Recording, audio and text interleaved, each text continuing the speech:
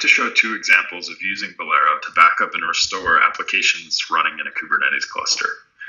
So for the first example, I have a Kubernetes cluster running in AWS, and I have a WordPress instance running within that cluster. So if I take a look at the deployments that are running in my default namespace, I'll see that there's a WordPress and a WordPress MySQL deployment running. And additionally, we have a couple of services running, and each of those deployments has a persistent volume claim that it's using as its backend storage. Now, on the bottom here, I have kubectl port forwarding set up so that I can access the WordPress front end through my local browser. And so if I switch over to my browser, refresh the page, we'll see that Steve's awesome blog is running. And so far, I don't have any posts. So the first thing I'll do is actually create a new post. Title it Hello World. And I think I'll say hello from cluster 1. So I'll go ahead and publish that. And if I go back to the front page, we'll see that I have a post. So now I'll go back to my terminal, and the next thing I'd like to do is create a backup of that WordPress application. So I'll say Velero backup create, and I'll call it WP for WordPress. And then I'd like to include everything in the default namespace. So I'll specify include namespace as default. And then I'll also specify the wait flag, which will just wait for the backup to complete. So I'll go ahead and run that. And Velero is now communicating with the Kubernetes API and getting all the resources running in that default namespace. And it's also looking for any persistent volumes that are being used by the resources running in that namespace. And if it finds them, it should take snapshots of the underlying cloud volumes. So since we're running on AWS, those persistent volumes are backed by EBS volumes.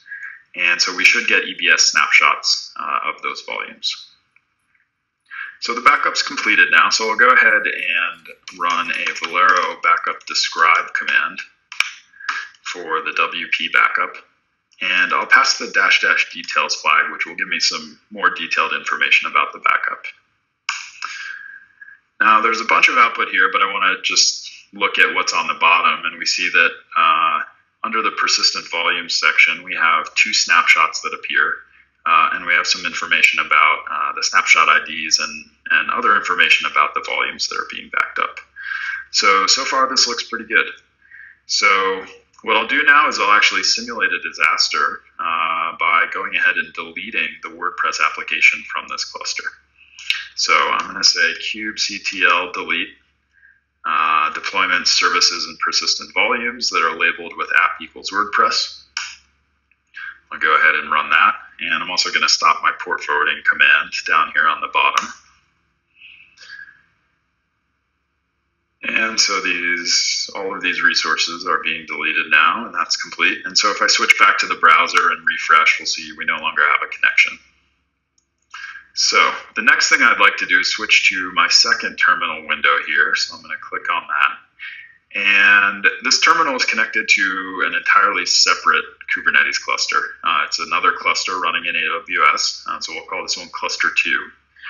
And what I'd like to show you is the backup locations that are configured for Velero running in this cluster. So if I run Velero backup location get, we'll see that there are 2 backup locations configured for this cluster. And the first one is actually named cluster 1. And the bucket that it's pointed to is called Velero backups. Now this is the bucket that actually cluster 1 was pointed to, and so the backup that we took a minute ago is actually stored in this bucket. And then additionally, I have a second backup location that's called default.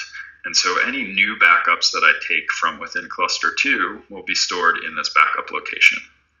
But the important thing is that since we have a backup location configured pointing to cluster 1's bucket, we should be able to access the backup that was just taken from cluster 1 within this new cluster 2. And so if I run a Velero backup get command, we'll see that the WP backup, which I just took, is available in this cluster for restore. Now I'll show you that I don't have any deployments services or PVCs running in the default namespace apart from the Kubernetes service, which is not part of the WordPress application. So what I'd like to do now is go ahead and restore this backup into cluster 2. And ideally, my blog will come back up and we'll have that post that I just created a minute ago. So I'll say Velero restore create. I'll say from backup and give it the backup name, which is WP. And then I'll just specify the wait flag so that we can wait for the restore to complete. I'll go ahead and run that. And so now Velero is pulling down the backup from the Velero backups bucket and finding all of the resources that are stored within it and restoring them into the cluster 2. And additionally, it's finding those EBS snapshots that were associated with this Velero backup, and it's restoring those to new volumes and then associating the persistent volumes that it's creating here in cluster 2 with those new EBS volumes. So this restore should take just a couple more seconds to complete. Great, so our restore is now complete. And so now I'll go ahead and look, and if I run kubectl get deploy, we'll see that both of my deployments are there.